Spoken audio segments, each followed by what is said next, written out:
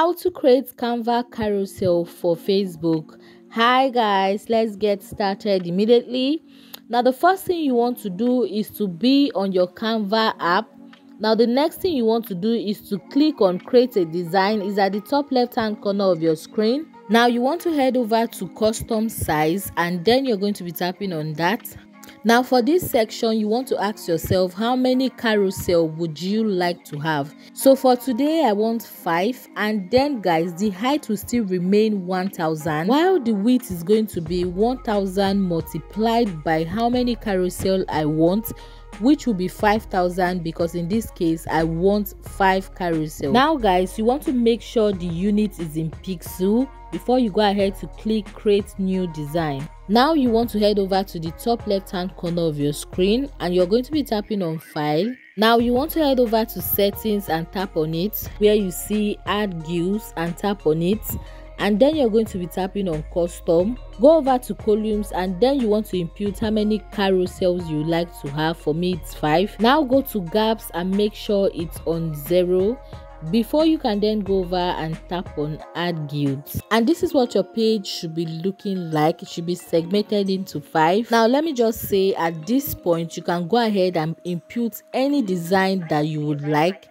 Now but for me, I'm going to start first by changing the background color of this page.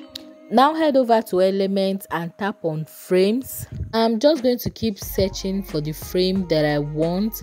So I wanted this phone frame, and so I went ahead to adjust the size of this frame, and so I went ahead to duplicate because I wanted this phone frame in all carousel apart from one.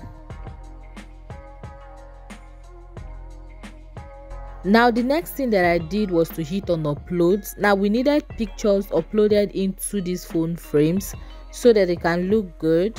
Now here is me just fitting in the different photos into their different frames. Now I also imported a picture for the first page of our carousel. Then I went to the top of my screen and I went ahead to click on remove background. Now I went in back to my elements, search for food, and then I'll be looking for something food related in the graphics section. When I saw what I wanted, I went ahead to add it to my page and I resized it to suit my taste. And then also I'm going to be duplicating this to the remaining 4 pages. And at this point I wasn't feeling the background color, so I went ahead to change this color into something brighter. And for the final touch, I went back to my elements, I typed in curved line. Now I selected a suitable element for my page, something to suit the theme. And basically this is me just adjusting it into a suitable size. And then guys, I needed to change the color so it suits the theme of our carousel. And also I'm going to duplicate because I want this in all my carousels. Now I'm done with my own Facebook carousel design. Please don't forget you can do this according to preference. And the next thing to do is to go to the top right hand corner of your screen and click on share. Now go over to where you see download and click on it. Now make sure the file is in PNG, then you want to go down and click on download. Now we have to split these carousels into sizes that we can post on Facebook. Now you want to go to any browser of your choice. For today I'm going to be using Chrome. Now head over to their search bar and then you want to type in Pine Tools. Now you are going to scroll down to where you see images and then you want to tap on more.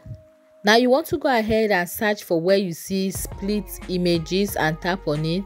And the next thing would be clicking on choose file. Now you want to go ahead and select the Facebook carousel we just finished downloading on Canva. Now you want to go to the options section and how to split image. You want to change it to horizontal. Now go over to quantity of blocks and you want to edit that into how many carousels you want this to be splitted into. For me it's 5. Now you want to go over to where you see format and make sure it's on PNG. Then you're going to go ahead and click on split image. Now it's always best to download them individually, so you want to go ahead and tap on them so they can be downloaded.